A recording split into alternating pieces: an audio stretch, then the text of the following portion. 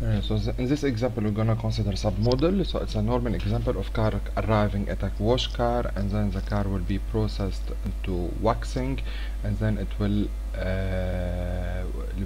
move, close the system, it will leave the system. So so we have here the normal process of wash cars, and in the submodels we have the other process. In case I want to insert a submodel, so I will say object submodels, add submodels, and then if I click on it properties, I define the number of input and define the number of output and description of the submodel. I click inside and I will put here whatever I want, saying a process. I link it from here to there and from the output to here, and then I close this submodels.